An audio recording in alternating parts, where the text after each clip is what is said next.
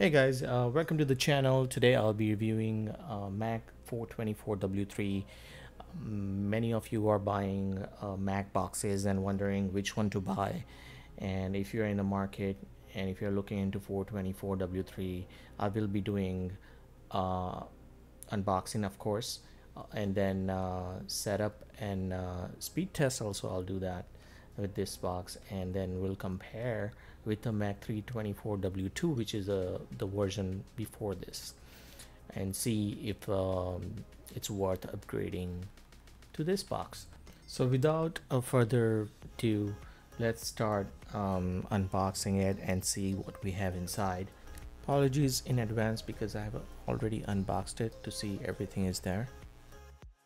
So I'm just gonna pretend that I'm unboxing it and bear with me. So what we have is the box, then power. So it has power cable, Ethernet connection, HDMI connection, and micro SD card. On the side we have USB 3.0, which is new, and USB 2.0, and the power button on the top. So Bluetooth has been added in this box. That's a new features, but I haven't figured out how to connect to that. So next is remote control, which is similar to the previous version 324W2.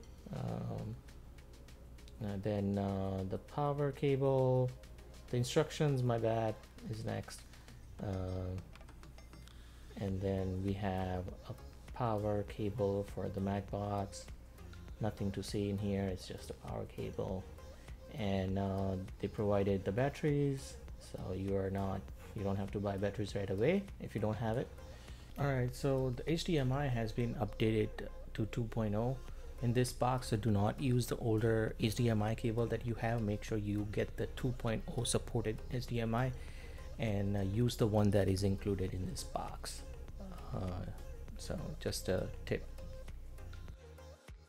We'll spend more time at the end discussing the differences between the previous version and this version, and should you buy it or not. The setup, if you already have a 324W2, the previous version, then you already know, but this will be for the new people who never done it, so bear with me. You need three stuff here. You need a Ethernet cable. You can do with the Wi-Fi, but I suggest do Ethernet cable if you can, if you want the best experience, as I said before. Your speed will go higher, and it'll work more smoother. So connect these three cables in there, and then we'll go to the main screen. You'll be welcome with the screen, initial screen like this. Just press OK there, and then go to settings. After that, and then let's do first speed test. Let's check my speed so you get idea. Mine runs smooth, so make sure you have a 29 or better. I'm just kidding. So at least around 25 plus, or I would say. Then let's go to system settings, and then servers, and then portals, and then enter whatever you want to enter for the name. I just entered 222. You can enter whatever 333 if you want, doesn't matter, but a URL you have to get it from your service provider. Press that button to bring the keyboard and just enter the information, and then press the home button to go back, and we will restart the whole box. So that will load the channels once it restarts. I'm gonna fast forward all this stuff, so I don't think anyone wants to see any of this. Nothing to see here, nothing to press here, it just does everything itself. So once you load in, you should see all the channels. Everything runs so fast, means when you're scrolling through channels, it scrolls faster. 4K, my kids watch music videos like this one I'm showing you. It's a 4K channel. It used to be little less clarity with the previous version 324W2, but this newer version seems to be little clearer. I wouldn't say so much clearer, but it's definitely clear. I see the difference, so that helped with this. So the scrolling is faster, 4K is playing a little bit better. So let's compare this with the older version 324W2. As you are seeing on the screen, left hand side and right hand side is the newer version. So the USB 2.0 is replaced with USB 3.0 in the newer one. That was the physical change, hardware change. Also, the micro SD card has been added in the newer one. So that's a storage, I guess you can say, if you are planning to store things on this box. That would be handy. Beside that, the thickness, depth, width has not changed, same as before. Comparing the weight, I don't see any change in both of them. Specs says 10 gram increase, but you cannot fill 10 gram. So it's the same as before, no change in the weight. So for me it was a bigger change because you know, my remote in the older one wasn't doing the job. Whenever I'm clicking, I had delay, or sometime it wouldn't register. I had to like align it with the box sometimes in order to connect. Now this one seems to be a lot better with that case, and seems to be scrolling faster, as I mentioned before. So it's worth upgrading in that case.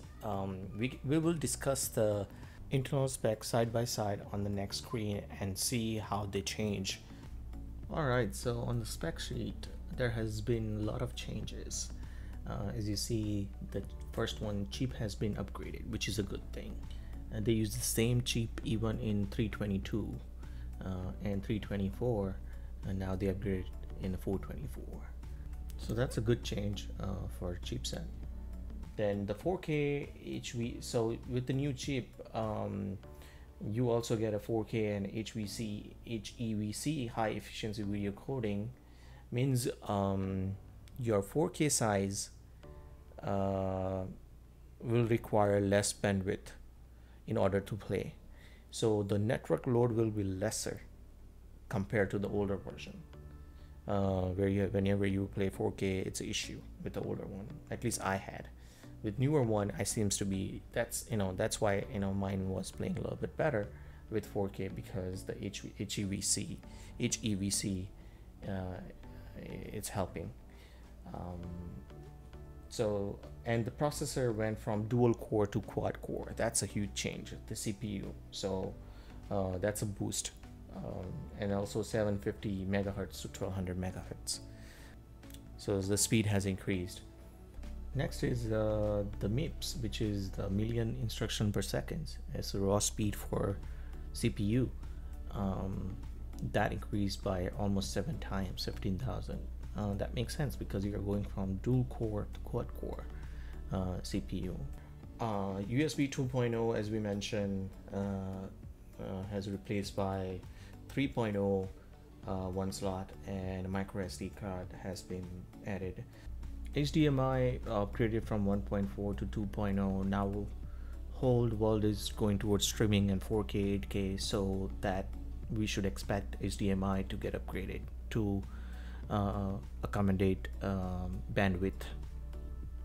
No change in Wi-Fi, so don't expect your speed to go higher by replacing this with Wi-Fi, and same with the internet. The cost is still 100 to 120 right now, so it might go up. So think about buying this right now instead of waiting, because the price will change because demand will increase. So if you're in the market, definitely go for it. I definitely suggest it. This is a very good upgrade, and you will see the changes when you change the box. Sometimes what happens is when you change the box, you don't see any big differences, but with this box you will see those differences with 4K and the speed. If you did like this video, please do like, subscribe, all that good stuff, and thank you for watching.